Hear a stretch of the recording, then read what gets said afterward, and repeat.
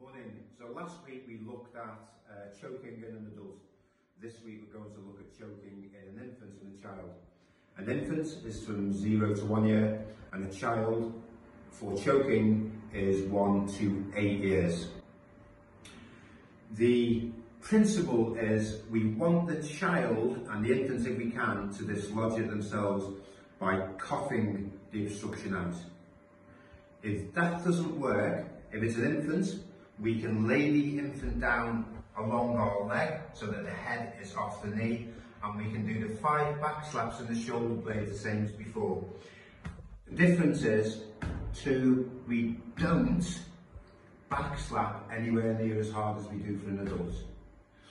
With a child, 1 year to 8 years old, exactly the same, except that possibly we could have the child kneeling down with the head over the leg, and that makes it easier for us to do the 5 back slaps. 3, 4, 5.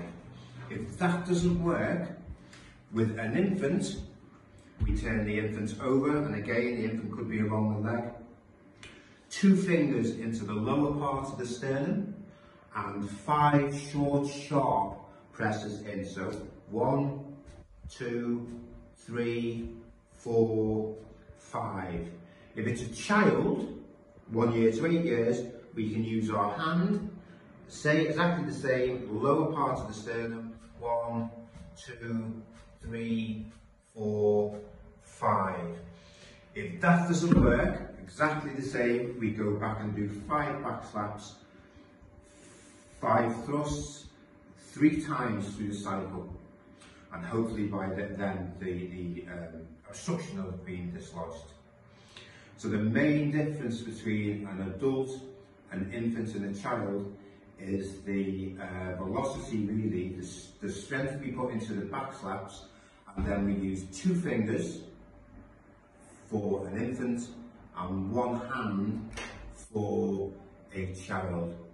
We do not do abdominal thrusts on an infant because there's a risk of causing damage to the external organs.